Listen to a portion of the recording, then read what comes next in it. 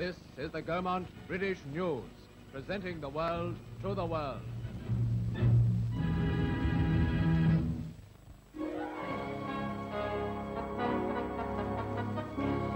Park Lane's Dorchester Hotel had a star-spangled evening with the presentation of the Daily Mail's National Film Award.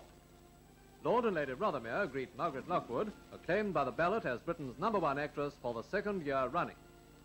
Genial producer Sidney Box was closely followed by that great ambassador of British films, Mr. J. Arthur Rank.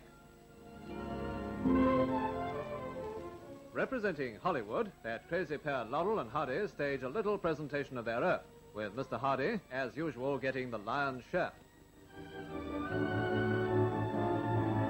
Lord Rothermere announces the names of the winners of this year's 3 silver stars.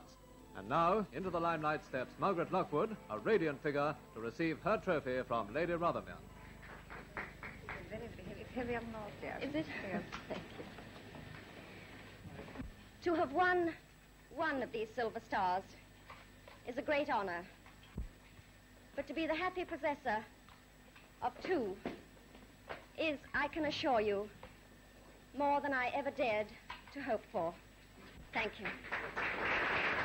For the film voted Best of the Year in this contest, producer Herbert Wilcox. From New York, the winner of the 3rd trophy, James Mason, sent a radio message of thanks. Thank you, thank you.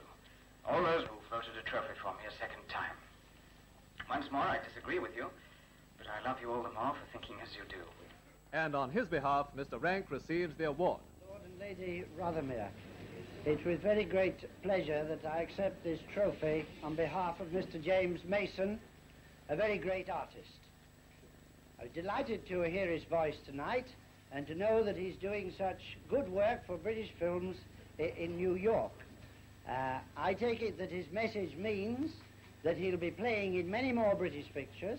Doesn't matter for what group, as long as that great actor plays in British pictures, that'll be fine.